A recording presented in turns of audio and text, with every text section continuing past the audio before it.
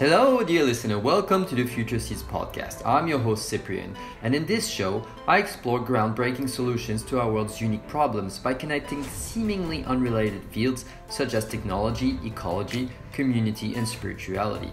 The speaker for this episode is Helena Norberg-Hodge. She's the founder and director of Local Futures, a non-profit organization dedicated to the revitalization of cultural and biological diversity. In 1986, she was awarded the Right Livelihood Award for preserving the traditional culture and values of Ladakh against the onslaught of tourism and development.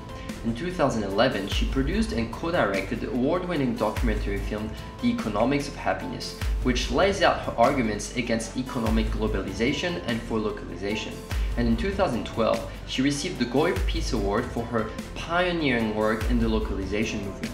The book, Wisdom for a Livable Planet, profiled her as one of the 8 visionaries changing the world, and the Earth Journal counted her amongst the world's 10 most interesting environmentalists.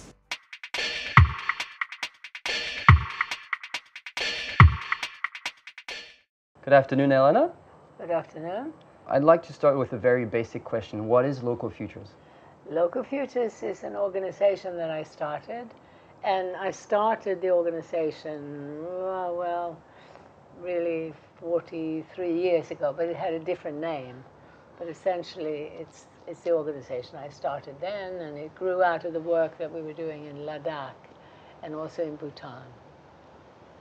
So, I've read about the work you did in Ladakh, but you grew out of there, and now Local Futures is doing much more than what you used to do in Ladakh.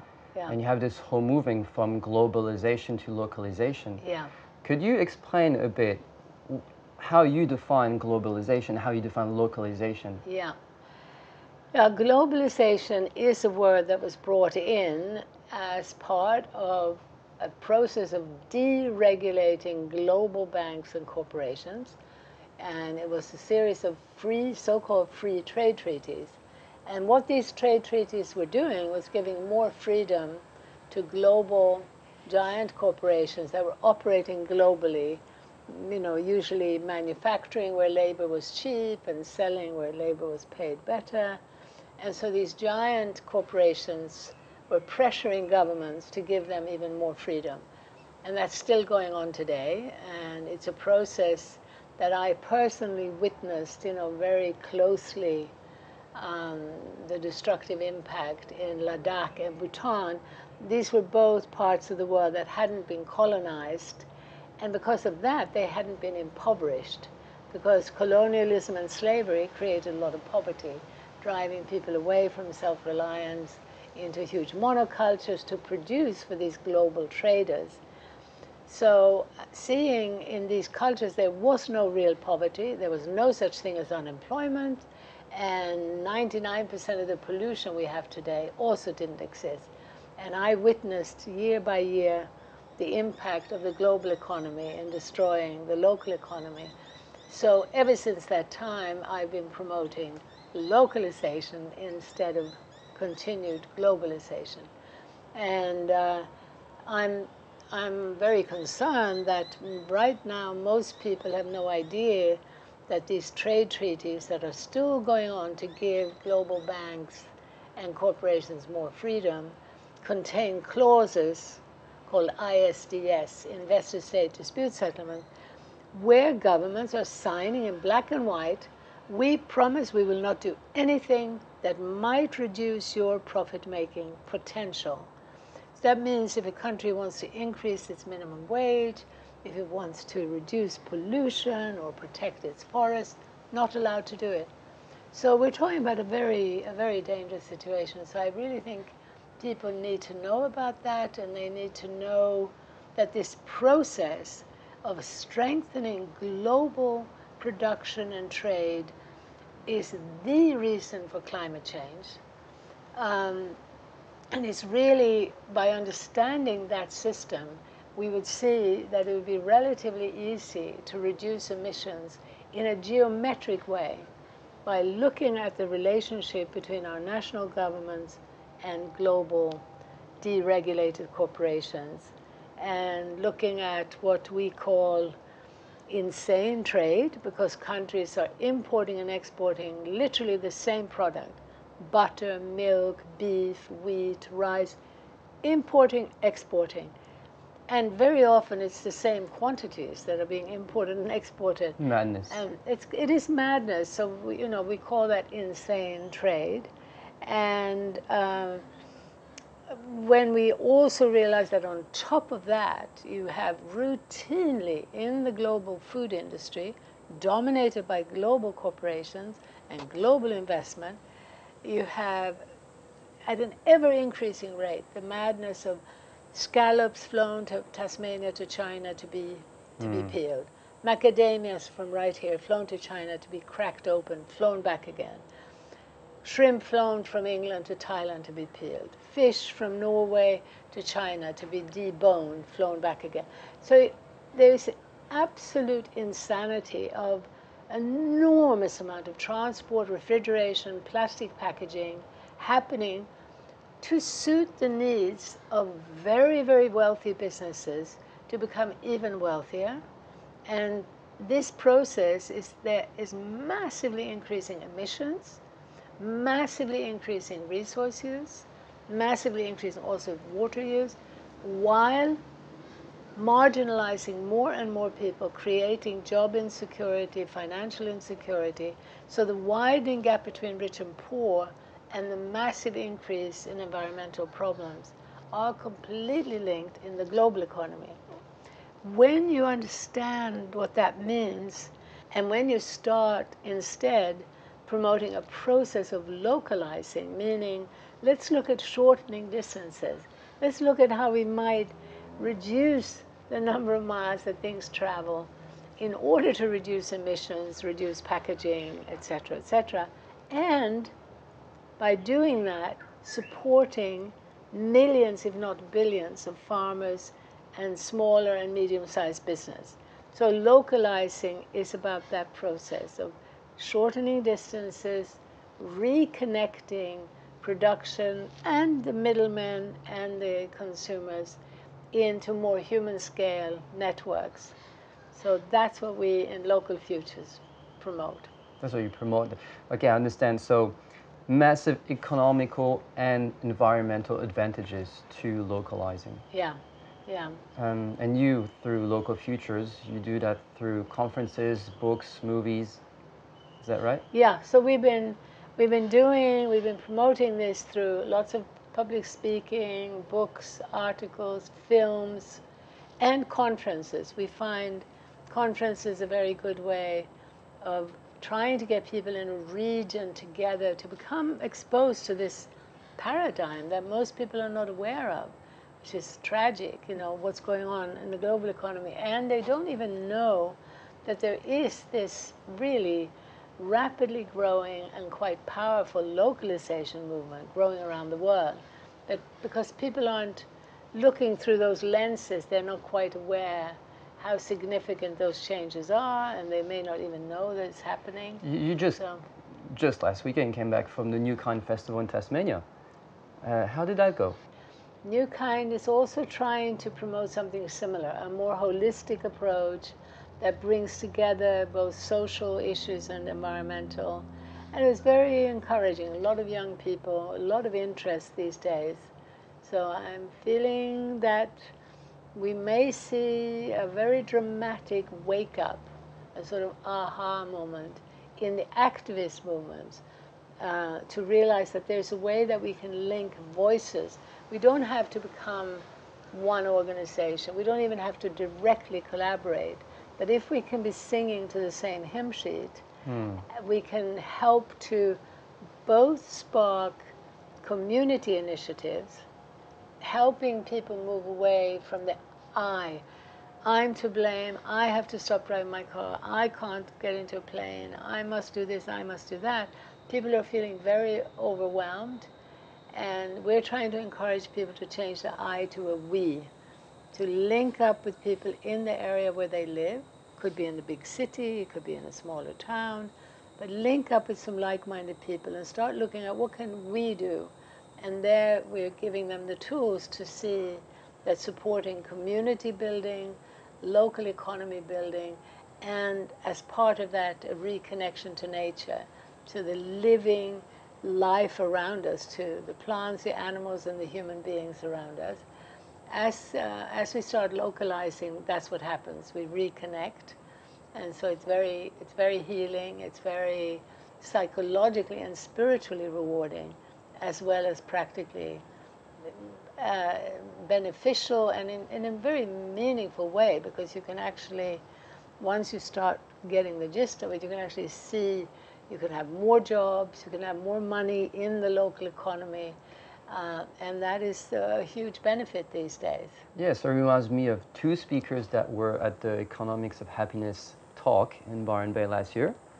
One, I don't remember the name, but he presented the Repair Portland project, which it was pretty amazing. It touched me a lot, where they rebuilt community by investing the intersections in the town. Yeah, that's in Portland. We started promoting localization in the early 90s, and Portland has been one of the leading places. They've done a lot in terms of local food and this city repair project. They used intersections in the town and started painting them and creating convivial spaces for the community there. And so And it it's worked? a real statement. Yeah, it worked as part of a whole movement of many different things happening together. Yeah. Right. And the other... And it's not enough, there's still constant pressures also in Portland. And this is why we, in our organization, in Local Futures, we recommend that people look both at what they can do at the community level, connect with some like-minded people, and start both rethinking and re-educating themselves to see more clearly what's going on, and then also help to get the word out. So doing podcasts like you are, or just sending out an email to a few people, it can be really, really helpful to help build up a movement where, broadly speaking, those connected with social justice and social issues and those connected with environmental issues can be pressuring for the same policy change. Totally because we agree. do need policy change. Momentum. Yeah. The other speaker that it reminded me of was Michael Schumann, who did an excellent talk about local economy and how effective it was, even in terms of business and in terms of finance. Yeah. Yes, Michael is one of the first economists. I've worked, I think, with the two first economists in the world to take local really seriously. One in England named Richard Douthwaite, who unfortunately is dead now, and Michael, who early on understood the importance of decentralizing or localizing. So he's a trained economist and lawyer, and has been an amazing spokesperson for localization. And he's a key member of our international alliance for localization that Local Futures is setting up, an international group. That's also, some people can't quite understand why, if we're promoting localization, why are we global? Well, we for a long, long time have been saying we urgently need to get the word out to build up much stronger movements around the world. So we are very proud of being the only organization we know of in the world promoting localization globally. That is a bit funny when you say it like that. So in terms of, you spoke in terms of economy and in terms of environment, but I think you also advocate the transformation of agriculture, no? Yeah, well, actually, for me, if we think about the economy, what is it? The economy is, how do we use nature and people to meet our needs? So agriculture is absolutely part of the economy, but most people see it as a separate category. Well, we shouldn't. And when we look honestly at what's happened to agriculture, we will see that it is the most important lever to bring about really fundamental and rapid change. So first of all, in the modern economy that we have today, which has been developed over several hundred years, destroying farming and destroying self-reliance was fundamental. What was brought in was this principle of comparative advantage.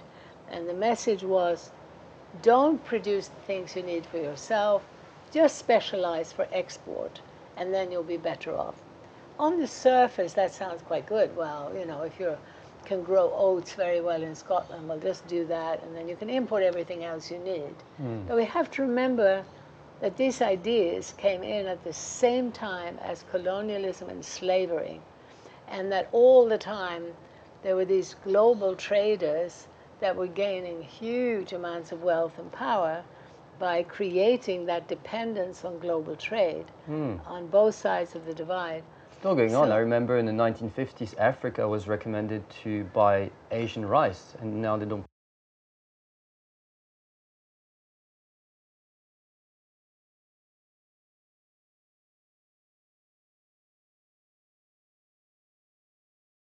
produce enough rice for Africa. Yeah, absolutely, and it's happening all around the world.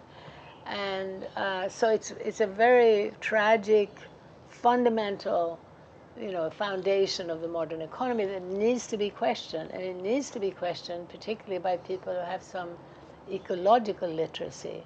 So I talk about eco-literacy, meaning both economic literacy and ecological literacy. We need both desperately.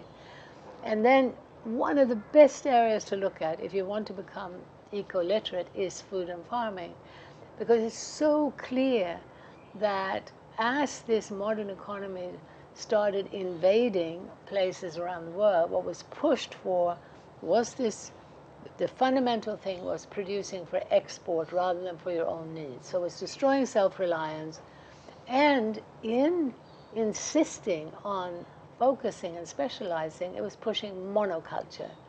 And monoculture from the very beginning, from cotton plantations to sugar plantations to tea plantations to wheat monocultures, have always been destructive and less productive than diversified farming.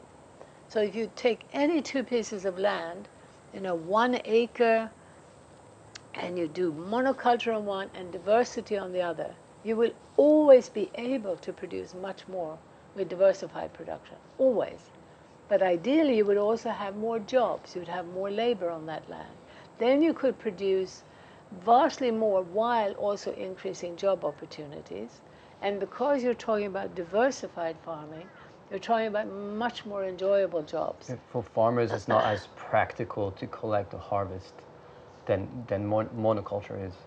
Well, you see, that's right. If you have a monoculture, then you've got what's happened, which is pushing people into big cities, using more and more fossil fuels to do the farming.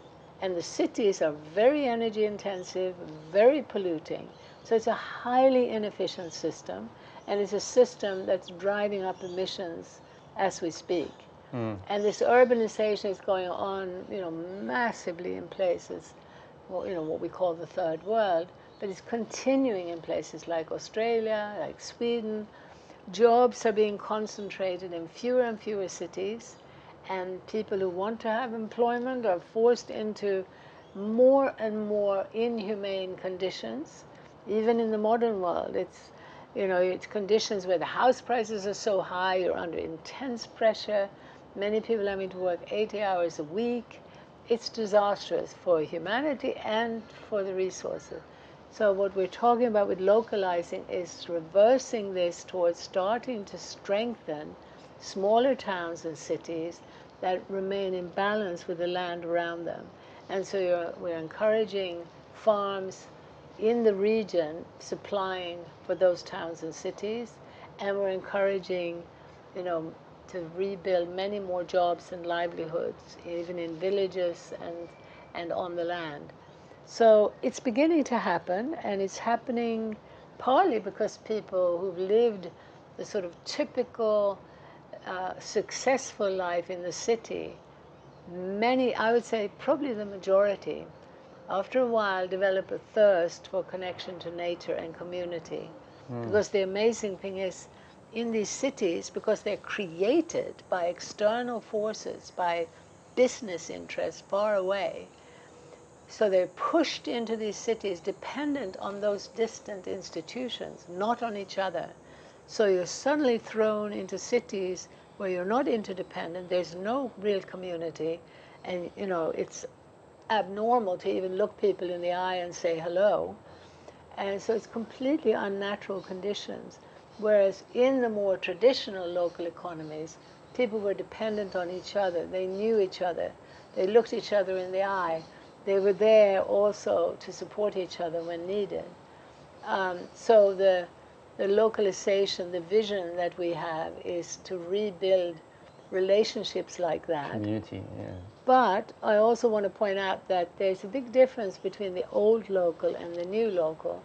The old local, where you still have communities that have never left the place where they are, and that are still in smaller towns or villages, have for generations been marginalized. They've been told that they're stupid and backward. They've had power removed from them. And so people there are not particularly self-respecting or happy. What we're seeing in the new local is a completely different picture. We're seeing usually the initiatives are taken by people who, as it were, come back from the big city, who actively want a deeper, healthier relationship with nature and with community. And they are consciously and actively rebuilding those relationships with vitality, energy, and enthusiasm. But not in the way of like what we call an intentional community, not like that, more in... Well, many of them are trying to build intentional communities, like eco-villages and so on. But I guess in terms of what we promote, having had a lot of experience with this, because I was a founder of the Global Eco-Village Network, which supported eco-villages around the world, yeah. And so we've worked a lot with that, and I would say, generally speaking, they may not be the best way to move forward and to have much larger sections of the population start localizing. And it can be, what I also learned from Ladakh and Bhutan is that, people often talk about it takes a village to raise a child. Well, I discovered it takes a village to plant a field. It takes a village to harvest a field. Those eco-villages that have been created in the West didn't have an awareness of the need for more people per unit of land, per unit of work. And so it's probably easier, the easiest place to start is probably in small towns. But there is also a lot happening inside big cities. Right. I was lucky enough to get to spend a week in a Karen village in the hills of Thailand, and did the rice harvest with them, with all the villagers. And everyone comes to help one family, and then they switch to the next field, etc. Yeah, exactly. Thank you, amazing answers. Do you think, I have so many questions, and there's so much to unpack, but do you think you've seen an obvious change in the world in the last 10, 20 years? Yeah, I mean, you see, I've seen very dramatic change over these last 40 years. And so when I started this work 45 years ago, almost everybody in the environmental movement was in agreement that we need decentralization. So across the industrialized world, people having gone through this urbanization, seen the pollution, the alienation and so on, there was a strong demand for decentralized development and decentralized renewable energy instead of fossil fuels or nuclear power. And there was a great hunger for community. But what happened is that well-intentioned people, I knew some of them myself, like Maurice Strong was a self-made multimillionaire from Canada, and his wife, his Danish wife, got him really concerned about the environment, and he then wanted to talk to his mates in the corporate world. So as more and more of these people got involved in being concerned about the environmental issues, and they started funding the environmental movement, not through evil intention, but through an inability to see their own shadow, an inability to step back and look at the global picture, they ended up funding and starting to talk about symptoms. So the big meeting in Rio in '92, which was the sort of first really global environmental conference, which Maurice was the one who organized, was suddenly switching everything to talk more about symptoms, not about decentralization. No word about decentralization. And instead what came out of that was the idea, well, in the global south, they must of course have growth, they must have development, but it should be sustainable. So partly through lack of consciousness and maybe partly through conscious ways of wanting to maintain their profit making while still showing concern for the environment. The corporate influence on the environmental movement meant that by the from the 70s to about the mid 80s, which is right when globalization took off, a new form of globalization, things shifted to treat symptoms and a more and more narrow perspective, and the voice for decentralization was no longer there. Yeah. And now I would say since 2008, there's been gradually more awareness about the need to regulate global banks and corporations, and more talk again of decentralization. And just, I would say probably every year, I suppose, in the last decade, there's more and more happening. And above all, what's happening is that many environmentalists who were just focused on protecting the forests, protecting the seas, are now looking at focusing on the economy, and that's vital, because the economy is what unites the social problems with the environmental problems. That's where we have the potential to really reduce or eliminate most of the problems we have. And if we don't focus on the economy, the very worrying thing is that people who are being marginalized are becoming more and more frustrated, more and more angry, and they're also frustrated by what they see as heavy government regulation, which is true. It's partly brought in by big business. And so when leaders come along and say, forget about all this climate business, or forget about the Amazon, we're going to grow the economy for you, we're going to make your nation great, we're going to make you great, people are voting in that direction. So we are now in a situation where we have to be as worried about fascism as we are about climate change. And again, by having a focus on the economy, understanding the global economy better, we have a chance to address both. But it's getting very urgent. It's made worse by new technologies, I think, and we'll get to that a bit later in the interview. Through my recent interviews, few of those speakers' interviews told me about the changes they can see in the business world, the corporate world. So some good news: fossil fuels are not being funded by this or that big corporation, this or that big company switching to electrical.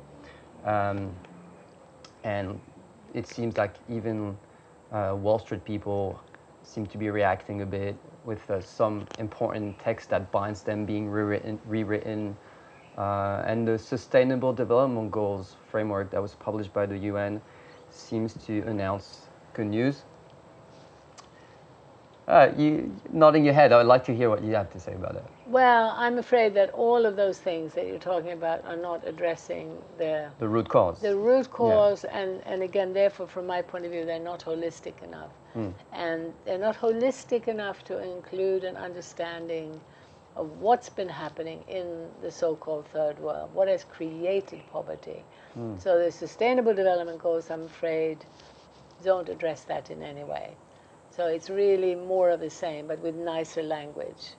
And so we have to be aware that there's a tragic combination now of over-specialized thinking linked to larger and larger scale economic activity.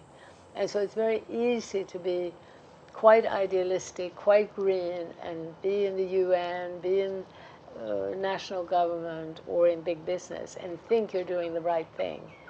But so it's really up to people who are closer to the ground to start understanding how this dominant system works, to articulate much more clearly why we need to go in a fundamentally different direction. In order to make that visible, I think you will if I say this.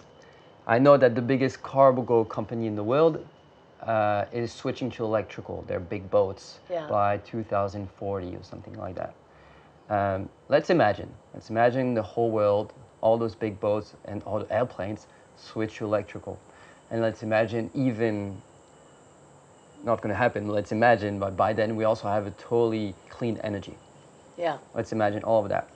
That's still not addressing the root cause and not good enough for your idea of localization, because because if we want to survive, we have to start by that deeper eco-literacy, the ecological literacy, to really comprehend that the economy is the living earth, that every single thing we use comes from the earth, and that the earth is diverse, infinitely diverse. So this rich biodiversity requires intimate knowledge and care to help it survive. So what you're talking about there, with plenty of energy and plenty of technology, doesn't address that at all. It doesn't address the fundamental need for a closer relationship between human beings and the natural world, and for a closer relationship between human beings and that part of the world that they depend on for their food, for their clothing, for their shelter. So that fundamental aspect needs to be restored. It can be restored in a very new way. It's not about going back to the past. There can definitely be a room for technologies that didn't exist before, but we have to be very wary of the dependence on electronics and how energy intensive all of those tools are, and how resource intensive.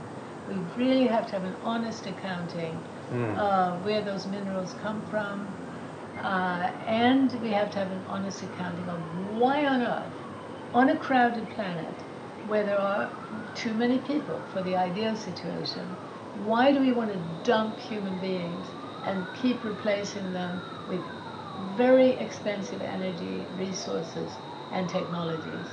Why do we have doors that have to open electronically? Can't we use our muscle again to open a door? Can't we wake up to the fact that virtually every pesticide, every antidepressant is a technology that replaces people? And, you know, as a psychiatrist explained to me a long time ago from Harvard, he could see that now what was coming in was the pill and the drug, and he didn't possibly have time to deal with a patient to really understand their particular situation. The diversity of human and natural life requires that intimacy and care. So the human being who's feeling unhappy or is psychotic needs the care and the understanding from other human beings in order to set things right. But now the quick pill is there, and the quick pill has all kinds of other, often psychotic effects. The pesticides can easily be replaced by enough labor. And when people are working on small, diversified farms, they actually enjoy the work. They're doing it in community. There's now a new farmers movement of young farmers around the world, even in the global south, even in Africa and India. There are now young people who would like to farm, but the dominant economy is making it very difficult for them to do so. But, you know, making those key switches in the economic system, what we tax, what we subsidize, and what we regulate. Right now, all of those are favoring global monopolies and destroying smaller and medium-sized businesses. So everywhere in the world, the place-based businesses are over-regulated and squeezed for taxes. And in the meanwhile, the global players are deregulated, have no regulation, and don't pay tax. And then we're subsidizing the infrastructure for them. And funding whichever politicians they want to be in place. Yeah. Fun games. Well, I think we need to remind the listener that the number of people who are still pushing to continue to deregulate or globalize, I would estimate that the active proponents of this would be maybe 100,000 people, mostly men. We're talking about vastly less than 1% of 1% of the global population. You know, the global population now is about 7 billion something. So 70 million people is 1%. There's no way in the world that 70 million people are actively pushing for further deregulation. That's an interesting number. Vastly, vastly less. Now, there are many people who are going along with it because there's so much propaganda about this is what's going to benefit you. England has been subjected to 3 years of propaganda. How are we going to get the better trade deal? Europe or America? Europe or America? Better trade deal, better trade deal. It's horrific because there has been quite a lot of evidence and research showing how detrimental this absolutely insane trade is. Yeah, so the TAFTA was stopped, but the CETA came through between Europe and Canada, which is basically the same trade deal that lowers regulations to lower standards for products to enter Europe.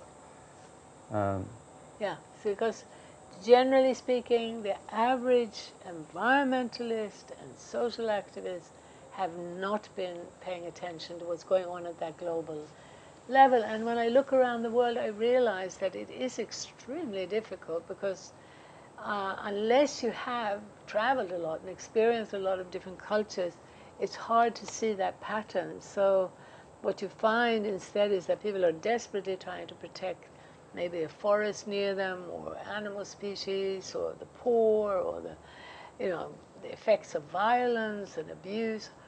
All of this, but not seeing the economic root cause, because to see that, you really do need to see it from a global point of view. If you don't, what happens is people are tending to blame themselves, they blame the other, they blame left or right politically, and they still maintain a faith in left or right, which is really counterproductive now. Because if you look back over the last 40 years, left and right have systematically gone along with the same economic direction. Again, because the economic literacy has not been there either at the grassroots or among the leaders. So let's speak a bit more about the alternative to this big system. Yeah. Well, the alternative to that big system is so clearly that we need, at the policy level, to first of all recognize we've got to move beyond left and right. We need to very clearly and quickly articulate the economic dimension and start identifying the fact that around the world, as people are trying to get elected, they will talk to the voter about their concerns, about jobs, about the environment. And then when they're elected, suddenly they don't seem to be listening to the voter anymore. Well, what they're listening to is the big money from the outside. And the big media, which then also is keeping, essentially preventing us from having democracy. If we allow corporate-funded global media to determine the discourse, we don't have democracy. So there's it can sound difficult to take back the power, to take back democracy, but I believe that if there were more clarity and if the movements could start coming together to articulate this economic agenda, we could see change very quickly. So the first thing I hear is structural, institutional change. Political change, but not a question of let's write a letter to our member of parliament. No, we can't now look at dealing with politics as usual. The way that we have to change politics is through people's movements that take back the power. Are you talking about protest and activism, or? I'm talking about, if you haven't seen a movement in America now called Unbreaking America, you should look at that. It's very interesting. And it's similar to what a movement in Italy did, 5 Star. I don't know if you know about 5 Star. I know, but I'm French, and protests are a tradition in my country. Yeah. Well, in Italy, it was first of all, the remarkable thing is that no one has heard about 5 Star. And that is because it was so threatening to the corporate system. There's a comedian who said, there's no point voting anymore. Government's in bed with business. It's corrupt. We have to end the corruptions. We have to create a people's movement to take back the politics. And in 6 years, they built up a movement. And in 6 years, then went into parliament with 30% of the vote. They did it by going around the country and setting up local groups. And then they used the internet as their media platform. But unfortunately, they shouldn't have gone in that early, and the founder of it agrees. Told me that he also hadn't really wanted to go into parliament that early. But there were a lot of young, enthusiastic people, very idealistic. And then they were also absolutely committed not to going into coalition. So they stayed there for about almost 6 years or something, every day attacked by the media.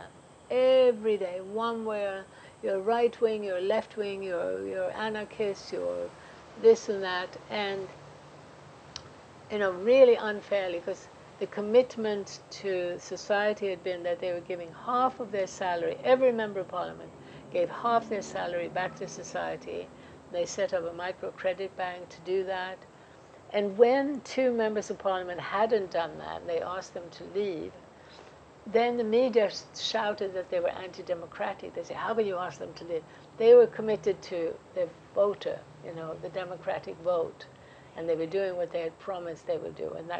So anyway, I was there. They used our film. I know them quite well. But sadly, again, the younger people pushed to go into coalition this last time in the election. And they went in a coalition with a right-wing party in the north. And, well, we'll see what happens. We'll see what happens. I think one of the sad things was that knowing, as they did, I mean, certainly I met, some of the leaders, including the founder, and kept telling them, outside Italy, no one ever heard about them, and they needed to build alliances. Did not hear about it. I heard about Indignados. I heard about Occupy Wall Street. Heard about the Yellow Jackets. Exactly. Extinction Rebellion. Yeah, and you heard about what was it called in Greece, because it was much more mainstream left. You see, what was it called again? But anyway. So that was much more, it wasn't systemic. It wasn't dealing with a systemic rot. And it is remarkable in this modern world where we think we're so well informed that even to the borders of France or Spain, that area, people didn't know about it. And it's, it's been around since about 2006. And it's still a very interesting phenomenon.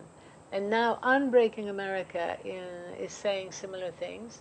And they managed to also, they have Michael Douglas, the actor, and some other people now speaking for them. And so to me, it's a hopeful start, but I'm so hoping that there will be a clearer, again, eco-literacy that informs the movement, particularly if they do gain a lot more power. So then I also just want to say that for me, the knowledge that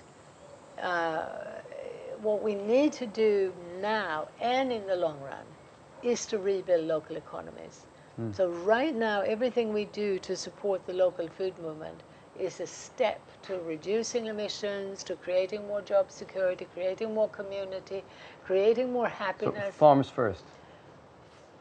Local food. So one of the big problems is that people in food and farming, they tend to look at how are they producing? Is it permaculture? Is it biodynamic? Is it organic? Is it now very popular regenerative, carbon sequestering, which is a very corporate language, by the way. So that focus is not productive. We need the holistic, systemic understanding. We need to understand we need to shorten distances to reduce energy and to reduce monopolistic control. And so therefore we need to look at from the seed, what's happening to the seed and the soil, to the table, and the middleman, and the infrastructure that's needed for that. Okay, the whole chain. Yeah, the whole chain, and that's what's starting to happen, and there's people who understand it are starting to fund this movement, and there's things like slow money in America where funders are willing to invest to help these things start, and realizing that if they get money back, some of them are, not that attached to profit, that if there is any profit, it's going to take much longer to come back to them because they need to establish these new systems. And there's lots of financing, like what Michael was talking about, helping to finance these initiatives. There's also community initiatives where people realize how important it is, and a group of 100 people sometimes put $100 each in to help these things start. They do things also like when there's a community-supported agriculture scheme, it's still, because we're in this system where labor is artificially expensive and energy and technology is artificially cheap. So what do you mean by artificially? Artificially, I mean that for generations, our governments have been subsidizing farmers to use fossil fuels and technology, and all the time, and every step of the way, every business, every activity is being encouraged to use more energy and technology and to employ fewer people. So relative to the technology, the human labor becomes too expensive. And so so we can't afford ourselves. And it's completely linked to that everywhere in the world, local food will cost more, almost without exception, than food from thousands, even 10,000 miles away. And that's only possible in a manipulated economy where if we were paying, in an honest economy, of course something from 10,000 miles away is going to cost more than something from 1 mile away.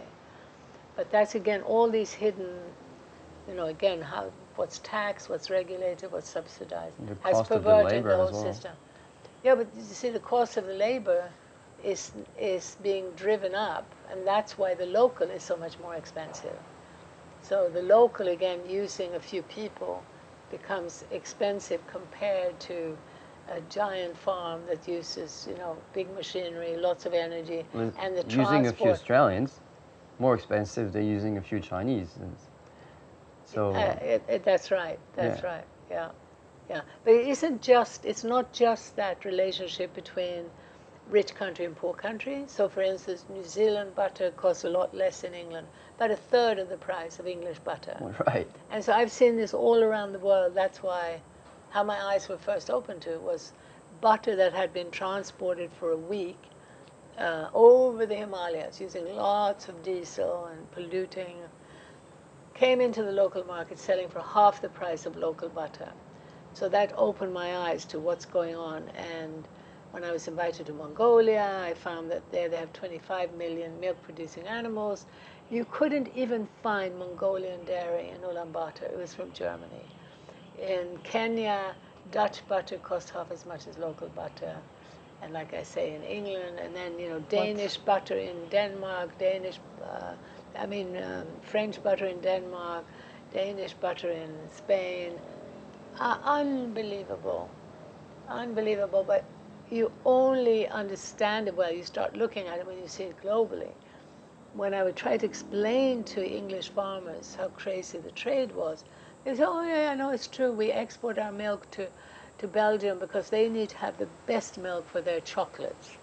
Or they will argue that, oh, yeah, it's because it's more efficient in New Zealand. That's why the butter here. That's what they're told. But that's not the truth. The truth is that global traders have got a hold of but see, global traders, remember, the economic theory that supported global traders has locked people into a mindset that keeps them blind to what's actually going on. So I remember years ago I was speaking at the World Bank, and these economists were, when I was telling them about this happening with butter and so on in Ladakh, they were saying, no, that's not supposed to happen, that's not supposed to happen. It is happening, and it's happening again because of the ultimate, consequence of this blind dogma about increasing trade and specialization, when it's gone way, way over any kind of reasonable level. Economically speaking, the holy grail is constant growth. So in a new economy, how does that work? If we stop this dogma?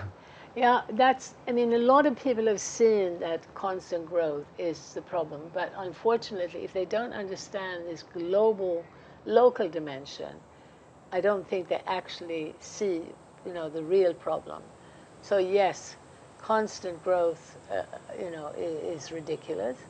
And more importantly, people need to be aware that what is growing is the wealth and the profit of fewer and fewer people. So it's become absurd that the human race is going along with a situation where day by day, fewer and fewer billionaires control more wealth than half of the global population.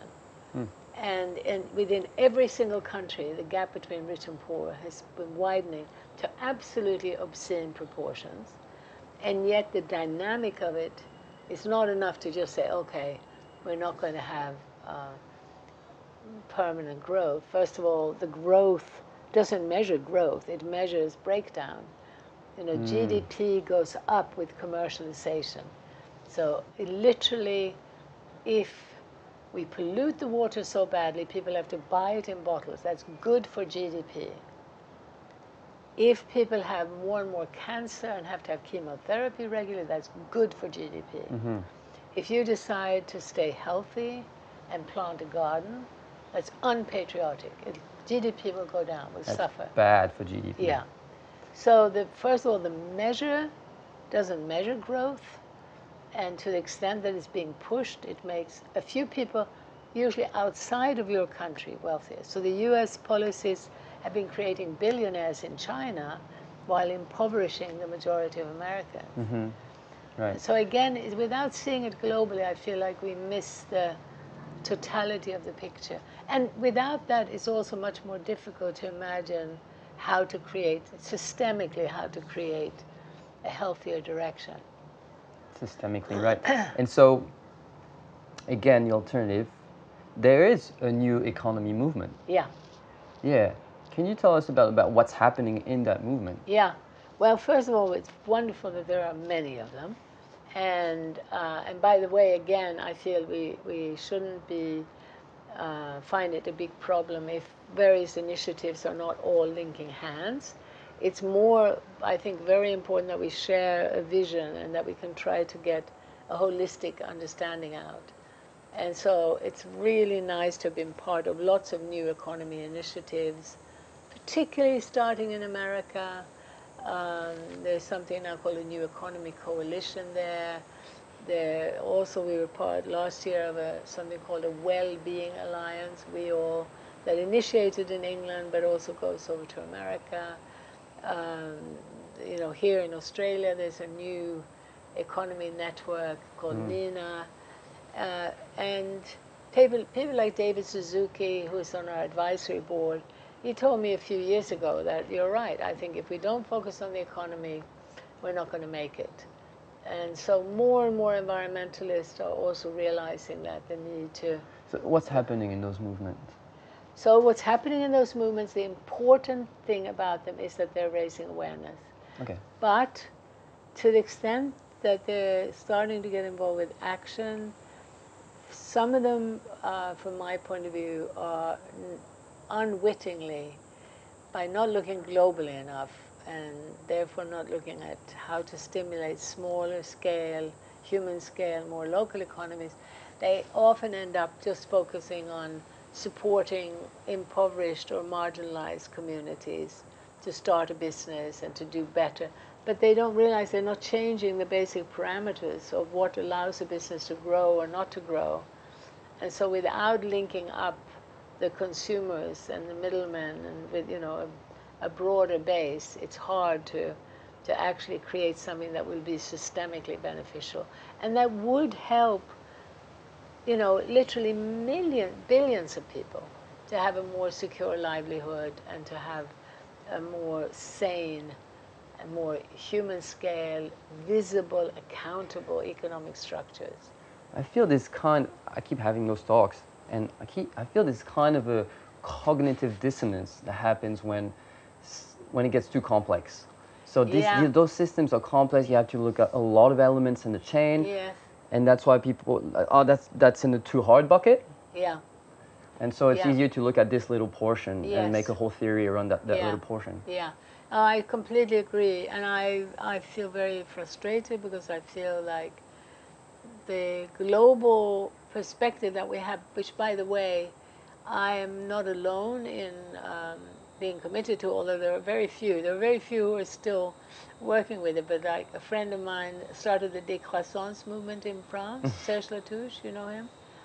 And so he's had very similar experiences to me. He's about my age, slightly older. And he was in Laos and Africa and also saw communities that hadn't been so colonized. And then, so his whole vision for décroissance is very similar, but he uses language that I think will not attract as many people. And he's also more focused on just the critique rather than trying to focus on a vision. I totally agree that trying to understand that global system, and even just using the word economy, is quite alienating for a lot of people. And I've even had like real leaders, spiritual leaders, artists and so on, say well, I'm not an economist, you know, so even men, you know, will say that. Certainly most women say, no, no, stop talking about that. It just makes my head spin. So it is very tricky, and I really believe that it's possible to create more materials with visuals, using moving visuals to try to explain these systemic differences. And I feel bad that we haven't done more of that. We intend to do it, and we really, really want to do. But I hope you also look at our film, because our film tried to do that a little bit, but we didn't have the resources to do it as much as we'd like to. We'd actually like to, Simplify. you know, use a type of animation to show, because we need to understand that we're operating in a monopoly game where the rules are so rigged that doing an ethical investment or an ethical consumerist act is virtually impossible. Right, that bad. Yeah, yeah, yeah. It's so corrupted, and it's also so manipulative of our thinking and our choices, because it's what I call, you know, a drone economy where you don't even see the impact you're having. Or I talk about our arms being so long that we can't see what our hands are doing. So in that system, it's almost impossible to be responsible. So on a global level, and speaking more now about solutions, alternative, what do we need the most? Is it education we're lacking? absolutely, I would say it's education, but education about the real world. It's not schooling. Yeah. It's education about what's actually going on. We're completely misinformed in the industrialized developed world about what's actually happening in the so-called poor countries. We're told, you know, we have everything, they're impoverished, have nothing, and people feel now guilty about being unhappy when the incredible impoverishment we've experienced is being cut off from community, having virtually no time, is so time poor. We've been cut off from nature, from the deep connections that make us human. We have been dehumanized. And so we're deeply impoverished, but we're told we have everything, and so people feel terribly guilty about their unhappiness. They also now, on top of that, are told you are the reason for climate change, and you are making life on the other side of the world for these poor people who have not contributed at all impossible. And you are the one who keeps persisting and driving your car and getting into a plane, and you know, it's your fault that we have climate change. It's completely false analysis. It doesn't talk about the fact that government made arrangements with big business to take factories away from the industrialized world, move so much of the production to so-called poor countries, and with it, dramatically increase the ecological footprint, the CO2 emissions, massively, geometrically. No discussion of that. Al Gore said nothing about it as he announced the problem of climate change. And so people are being, you know, imprisoned in ideas that lead to a lot of self-blame and guilt. On the other side of the world, people actually have a lot more time than we do. They have more community. They have more connection with each other and nature. But they are being marginalized. They're often now being put into these sweat factories to produce for us, not because we chose that. We didn't choose to have our jobs moved over there. But that is not improving the quality of life there. But also at the same time, they're being led to believe that we live in a paradise, that we really do have everything, and we do have community, we have the amount of time that they have, and we live in a paradise, and they are stupid and backward. My own brother-in-law yeah. is a man that comes from the Lepcha tribe in Northeast India and was raised in Dharamsala in India. That's where my sister met him. And now they moved to France. And he's discovering it's not exactly he pictured it. Yeah, exactly. Very time poor now. Exactly. And, you know, that information sharing, that's partly what we do. That's partly why we work internationally. And that information gap between less developed and very developed is huge. And for both sides, it would be very helpful to have much more exchange. I advocate for people to travel in order to understand better these things. If they care and they want to do something to make the world a better place, Don't buy into the corporate blackmailing that says, oh, you shouldn't travel. If you're an environmentalist, how do you dare travel? We need to wake up to the fact that people who are pushing consumerism and pushing toxic chemicals and outdated and forbidden pharmaceuticals are traveling more than ever. And the people who are pushing mass tourism are traveling more than ever. And precisely the people who really care and would like to try to do what they can to make the world a better place are now saying, no, no, no, I can't travel. It's very, very unfortunate. Hmm. Yeah.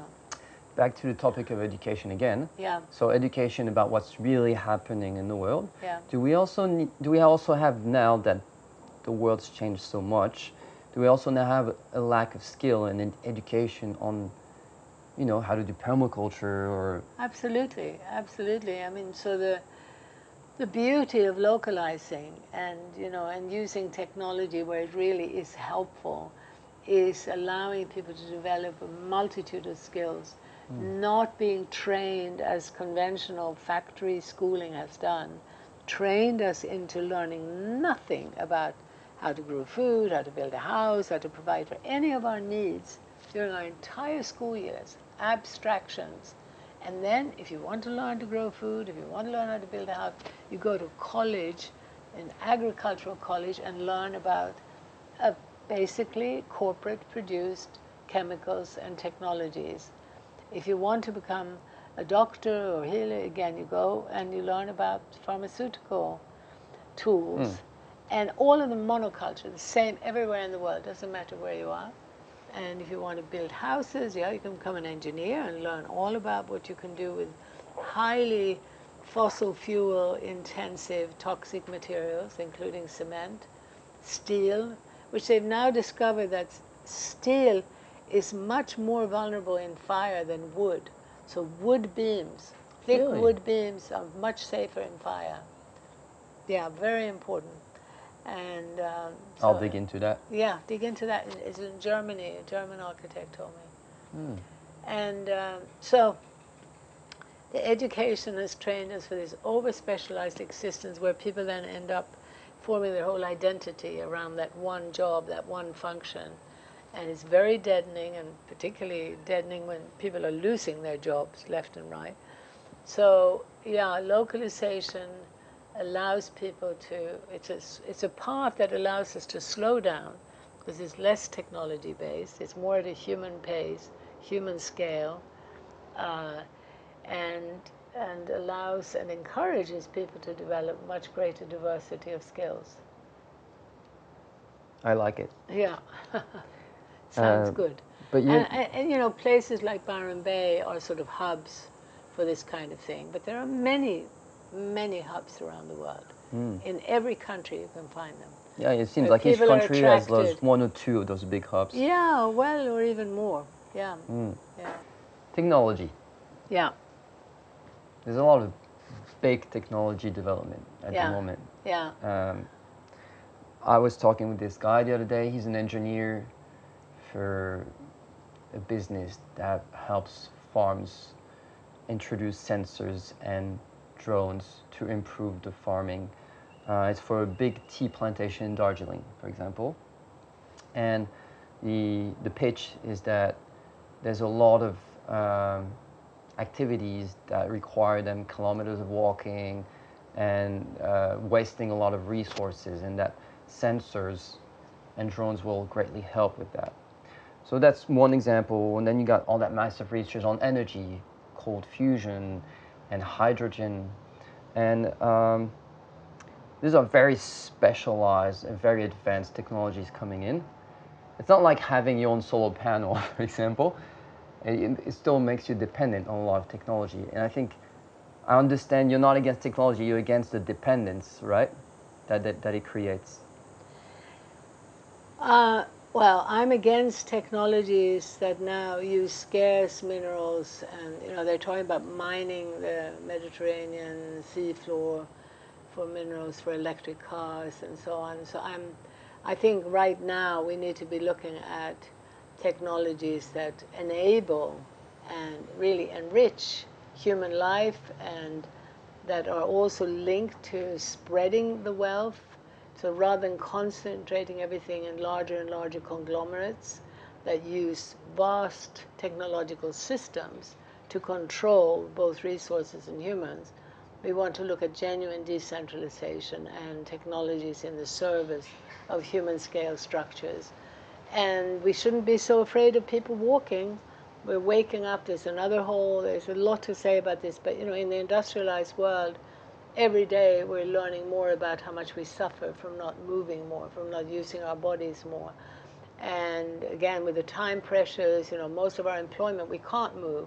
Let's think about that. Maybe actually some ways of doing things where we do end up moving quite a lot, maybe even lifting a few things is not such a bad thing. And that it's a lot healthier than sitting in front of a computer. I heard you lose 6 years of your life if you spend your whole life working in front of a computer. Yeah.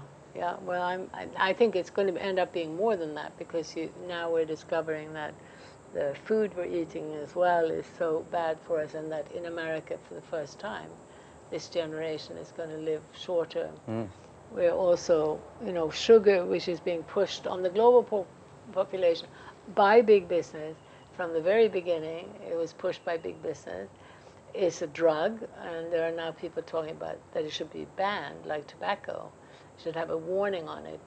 And there's a doctor in Australia who's seeing the incidence of blindness going up very, very rapidly because of type 2 diabetes, which larger and larger numbers of people are getting. And that's because of sugar. So it's remarkable how many things are actually linked to allowing giant for-profit entities to dominate so much. And it's not, it's not about good guys and bad guys. You can have really well-intentioned people working inside the biggest companies, and they can be a lot nicer than someone who owns a small independent business. It's about the actual structure and the scale of the impact and the accountability. Which I think for me, it's very nice to be able to advocate for something which doesn't have to demonize, doesn't have to blame, any particular group or any particular business, but rather let's look honestly at what this is doing and what it's serving. And the system. and how can we change it? And also that means looking at the smaller systems, both as they existed traditionally and as they're being recreated in the new localization movement, and just visibly seeing all these benefits. You can literally increase productivity, increase meaningful job opportunities. So, it also means looking at the benefits of localization and really seeing and counting them. We need a lot of funding to be able to do all that research. There's so much happening that needs to be researched, documented, and put out there. But of course, the small organizations like mine that work with this don't necessarily have the resources for that. But when you know that you can actually increase productivity from land while you simultaneously reduce the ecological footprint, there's also so much to document and make visible from the localization initiatives that are happening already. And so you have evidence that we can increase productivity from land, increase productivity in forestry and fishery and farming, while simultaneously massively reducing pollution, restoring biodiversity, restoring meaningful livelihoods, many more livelihoods. It is such a win-win-win strategy, because also in that more human scale, diversified production, closer to the land, you're also rebuilding community interdependence. We're talking about restoring fundamental patterns in how we evolved as human beings. We evolved in intergenerational community. We evolved deeply connected to the plants and animals on which we depended. And that engendered a type of responsibility and a type of care that is absolutely vital. It's not a guarantee for that, but it creates the conditions for very compassionate, caring relationships between human beings and between human beings and the natural world on which they depend. Love it. Love the vision. Good. We have to wrap up, so you have an event coming up, Going Local, in March in Byron Bay. Yeah. You want to tell us a bit about that? Yeah, it's called Going Local in a Hope. Not local like crazy, local. It's called Going Local, Hope in a Time of Crisis. And we just think people desperately need to have access to this bigger picture and to know that there is this alternative path, a systemic direction that they can join right now with huge benefits.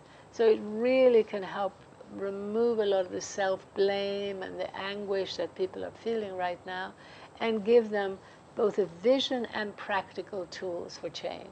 And we do have some voices from around the world. David Suzuki will be Skyping in, so Charles Eisenstein, and we have a number of indigenous leaders from around Australia coming.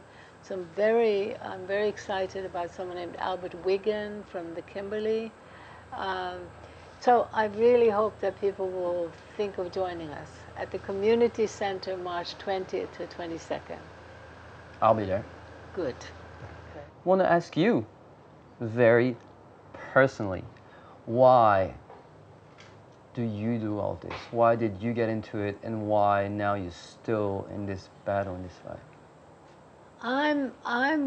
I was so shocked and frightened in a way by what I saw happening in Ladakh and Bhutan, where I saw people who had lived side by side for 500 years. There had never been group conflict, and I saw step by step how the economic system created such fear that people were literally exterminating each other, and they felt fear for their survival. I think even Buddhist grandmothers said to me, we have to exterminate all the Muslims or they're going to exterminate us. And this is what they'd been told by their teenage grandsons who had become so angry and so frustrated by what was happening. They've been thrown into this intense competition. That's what this dominant economic system does. It does not engender in any way real collaboration and interdependence. And I also saw that every step of the way this system was increasing fossil fuel use and pollution, and so I realized there's no way to escape either climate change or violent war and conflict. So I just became very motivated to do what I could to raise awareness about the fact that there is a path towards nature, towards community, that actually can work. That's what both Bhutan and Ladakh demonstrated to me. There was just no doubt whatsoever that people were happier and more at peace with themselves, with others, and with their environment. And I realized that we can't go back and that we wouldn't want to go back because there are certain tools that we can use. And above all, what we have also gathered ourselves is a lot of information and news from around the world that shows that there's also a lot to learn from each other in terms of that path of localization. Amazing. So maybe now, 30 seconds, if you could look at the camera, Yeah. and if you have, a message that's dear to you that you want to send to the world. Yeah. I really hope that you will think of joining the global localization movement, which is a movement that's taking us systemically towards nature, towards community. We need to be eco-literate, aware of the fact that the economy, the economic system right now is taking us away from nature. And eco-literate is also ecological literacy. We need to realize that nature actually needs more people now to nurture back to life the very soil, the seeds that really are adapted and life-affirming. So there's a really positive movement out there that's a win-win-win strategy. So I hope you will join us. I hope you will look at our website, localfutures.org, to find a lot of examples of inspiring initiatives and something that will give you tools to get going today, to join a really powerful and joyous movement. We call it the economics of happiness. Head to www.localfutures.org, and together let's start from global to local. Thank you, Helena. Thank you. Thank you. The Future Seeds podcast is a project that is supported by its community of listeners. If you like the show and what it stands for, I invite you to head to www.futureseeds.news, where you can support the show for just $2 a month, be part of the Future Seeds community, connect with its amazing members and speakers, and enable this podcast to thrive. I thank you for your time and hope you enjoy the show and its exploration of alternative solutions to the world's greatest challenges.